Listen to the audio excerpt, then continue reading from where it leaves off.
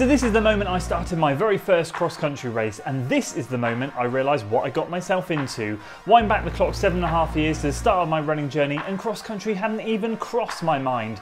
But as years have gone on, I started to realise what an important role cross-country plays, not just for club running, but for the wider running community itself. So, without any cross-country spikes and not a clue what I was letting myself in for, I laced up some trail shoes and took part in my very first cross-country.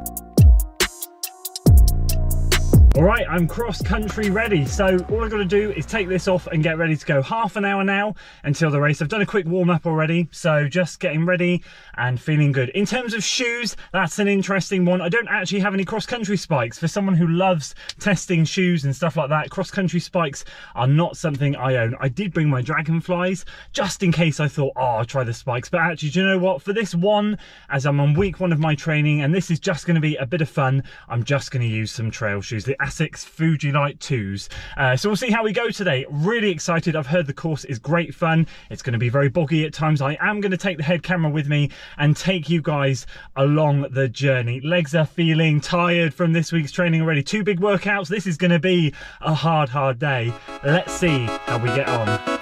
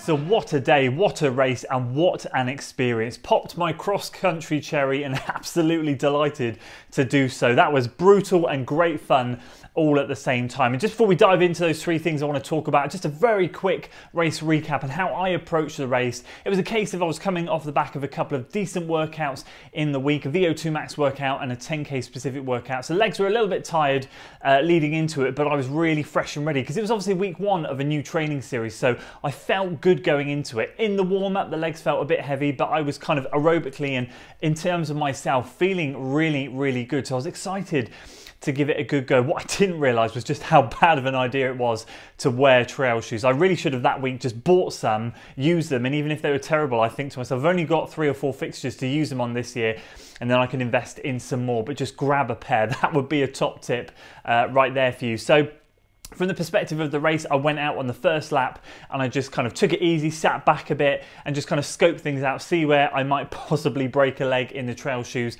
where the steep hills going down were, where the climbs were, and just really scope it out and feel it out. And then in the second 2 loops, just kind of start to pick people off and move through the pack. At the end of the day, it wasn't particularly anything special from my perspective. I think I came like 60th out of like 215 or something. And I just had good fun out there. But that first lap was all about feeling it out, and then the second one was just starting to chip away, work up the field, go through some people. I got pipped to the post at the end, as you probably saw in that last clip. I came round the final bend and went past the chap in the white and black vest. He then sat right on my heels, clipped my heels once. He was that close. He was obviously using me as a windbreaker because we went into the wind. It was crazy at that point, but then he just kind of came out of my slipstream and burst past me at the end. Fair play to him. It was a great finish there. And it was just great to be part of such a fantastic running community event, like seeing all the local clubs, seeing local runners there to talk to, just seeing some familiar faces. It was just great fun. So in terms of the race itself, it was just kind of like a bit of a warm-up for me. I want to get some spikes now and do better in the next fixture. It's kind of giving me a hunger now to go out there. Now I know kind of what it's all about, put the feelers out there. I kind of feel like in the next one, I'll be ready to go a little bit harder and to have a bit more of a go at it. The first thing that really did take me by surprise was just how hard I ended up working. I actually registered the highest heart rate I have ever registered on any run that I've ever seen. So 185 was what my heart rate topped out on that day. The highest I've ever seen it is 183. I've never got it higher than that in any session or any race or anything. It's usually 182. It might top out in a race where I'm really flagging, and hill stuff I might get 183. But to go to 185 was absolutely mad. And I didn't obviously play the audio from the clips. I put music overlaying a lot of it. But if you listen to some of it, my breathing was just so intense. And I think basically it shocked me how hard I worked. I knew it was going to be tough. I knew it was a hilly course, so obviously you expect that kind of stuff. I run these sorts of courses and kind of trails, not like the mud and everything, but the kind of ups and downs. I run that in the forest, so I knew I was going to be in for a good up and down challenge. But I think there's just something different. I think it's the terrain, the softness of the ground, the bogginess, just everything. Trying to keep some kind of momentum through some of those sections was absolutely insane. So basically my first point is, don't be shocked if you find out you've worked flipping hard and you do set a max heart rate like I did. And the second thing that shocked me was actually just how key pacing was. And let me dive into this a little bit more, because obviously naturally we all know pacing is key when it comes to races. But what tends to happen is when you go to like a road race or whatever, you get the group of people that go out quite hard and then fade towards the end, and you get the people that start conservatively and work their way through. The thing is, when you go out hard, which is kind of what a lot of cross-country people do, and you watch people over in the States do cross-country, and you see a lot of the collegiate workouts where they practice going out hard on some reps, you know, because they want to get into a good position as they reach the first bend, as things narrow, because obviously their fields are so massive. So you see people practice that sort of stuff. But with cross-country, if you go out hard, you're not just going to fade. You're absolutely going to die a death, to be honest with you, towards the end. The casualties and the people walking and just the people's form and everything in that third and final lap was absolutely insane. So naturally, like, I've gone out hard in a race and I've struggled towards the end and my form's started to go a bit, but I've been able to maintain some kind of relatively decent effort. There is no way you could do that in cross-country by the looks of it, unless you're a really well-trained cross-country runner, done it season after season. I think if you're a new beginner, just be careful. Like, I went out with the plan of scoping out the first lap, mainly because I didn't want to fall on my arse. But if I'd had spikes on, who knows what I'd done. I might have gone at it from the gun and then absolutely been lying on the floor by the end of lap 3 and everything would have deteriorated. Thankfully, I did that decision because of the shoes. And that actually then enabled me to pick people off. By lap 2, there was some really bad runners out there that were really struggling. But by lap 3, some of the people's breathing, people were walking, people were just sat on the... There was one chap that was sat on the side at one point. It was just absolute carnage. So my number 1 or my number 2 tip for any of you thinking about cross country, trying it for the first time or you're quite new to it, just go steady on that first lap. And I think the third and final thing that I do want to just make very, very clear is shoe choice. Now, I have to say, I was in two minds about buying spikes at the beginning. I thought, you know what, I'm just going to try cross country and see what it's like. Thankfully, I loved it. It was brutal, but I loved it, and it's made me hungry to try more and get involved in more fixtures for the Gloucester League this year. I'm not sure how many more I can do, hopefully another couple at least.